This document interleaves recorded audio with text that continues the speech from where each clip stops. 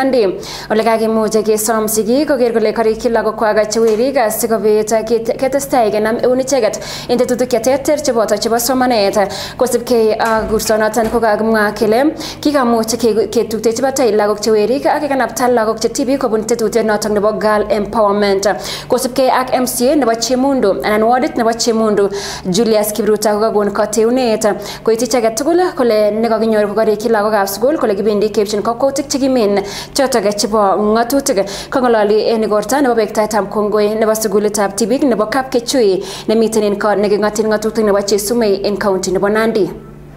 Over the years, in trying to bridge the gap that has existed between the boys and the girls, I think we have empowered the girls so much and we have left the boy child behind, and now they are confused because they don't know how to handle this empowered girl.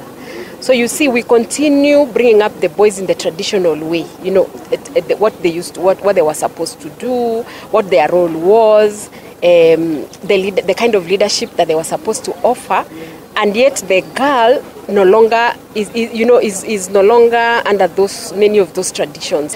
So way forward is this: we need to empower the boy child to be able to handle or to be able to interact with an empowered girl. Kasam kosgei sigik misingo sigik chemurenik korikyi kongalalji lagokwak chemurenik asikokilgei eng somanet ak eng sobet ngalek chekarobeut MCA nebo Chemundu Ward Julius Kibruto. So I think if we are really to help a boy child, then also men need to be intentional in bringing up their sons. They need to be intentional in creating time to do with them things, because even culturally, boys spend a lot of time with men. That is why they were able to learn a lot about being a man, about leadership, and about their role in the family.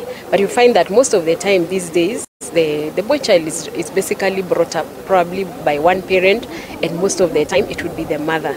So I think we also need to look at how these children can be helped, even if the children are from a single parent family, their uncles, their neighbors who can step in and play that role of a man figure in their lives. Watoto wanafunzi wote wana equal chance katika maisha ya kimasomo na pia kujiendeleza kimaisha. Kilichobaki ni wazazi. Tunasema wazee tuweze kukaribia vijana wetu. Nafikiri imekuwa ni muda. Unajua sasa imekuwa ni the reason why girlchild wamedevelop kwa sababu wamama wamekuwa wakikaribia. Sasa imekuwa ni wito wa kutuweka tukaribia watoto wetu kwa ukaribu sana ili waweze kuendelea.